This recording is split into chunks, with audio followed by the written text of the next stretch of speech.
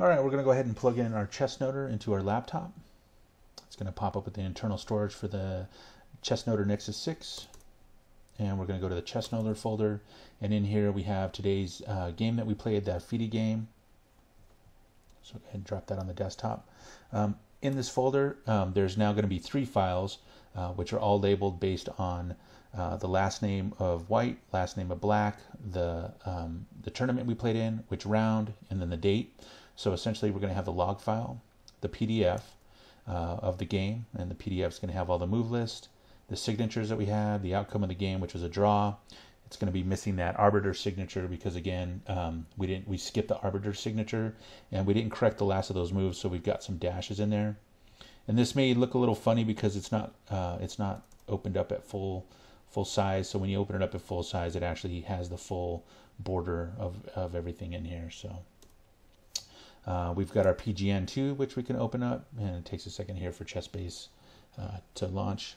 It's an older laptop, I apologize. So in here we've got our game, which again was a draw, Dallas, Texas Open, USA, the date, the round, and the board number that we sat at, and white and black. If you open it up, it'll launch the game. And then in here you can just step through the game and the moves. And as you see over here, we have the dashes because we didn't complete the game. So the big thing that we wanted to show off in here again was the text file. So this is the log file that it creates from the game.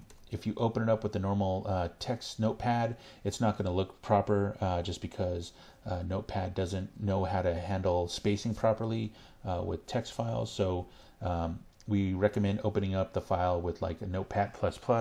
There's also another open source application called Atom, spelled ATOM, which you can use to open it up as well.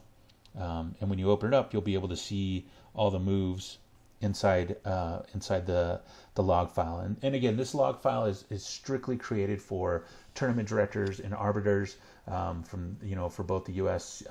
Chess Federation and then also for FIDE. Again, this is helping really show that everything that the user is doing on the device while they're playing the game. And here we see that the very first thing that was done was the timer was turned on. It shows the timestamp at 10:51 and 17 seconds. Again, my clock's a little off right now because I recorded that initial video in the morning at 10 o'clock, and I'm going back to finish the recordings now at 7:13 in the evening. So in here, the next thing is a new move. It shows the move that we made was E4. Again, it timestamps it. Another new move, E5, and so forth. So as we go down and scroll through this game, we'll see all the moves that were made up to the point that the user made it to knight F6. After knight F6, the user got into time pressure. As soon as they got into time pressure, it shows the dashes that it created, and essentially he went through and dashed all those moves. So he's still having time trouble here, going through all the moves. And then essentially after he gets to the time pressure and finishes that last time pressure, at this point he turned off the time pressure, which it doesn't state that. It's going to state the move that he's going to make, which is the replace move. So after he turned off the time pressure, he went back and started doing the replace move and shows the replace moves. Move number 7, D6, move number 6, D3. So if you remember, I skipped ahead on accident, and these aren't going to be labeled per the numbers that you have for moves. So like it's usually like 1, and then in that first move there's 2 moves, and then move 2, and then there's 2 moves, and so forth. And here it's just going to list it based on the moves that they made, based on what the move would have been, like 1, 2, 3, 4, 5, 6, 7, and so forth. So I overwrote that first move, which was D6, and then it wasn't far enough back, so I had to go back and step, and so I did move 6, which was D3, and then move 7, which was D6, and so forth and so on. So as I completed the game, as you'll see here, you go through each individual move, and it shows all the moves that were made, the time steps were made, and then at the very end, the game was ended, and it was listed as a draw.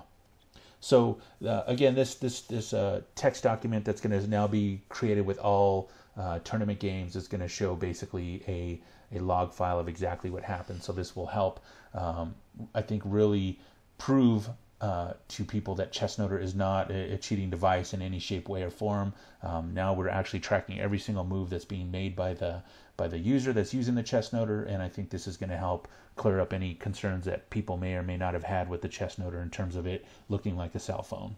So, thank you.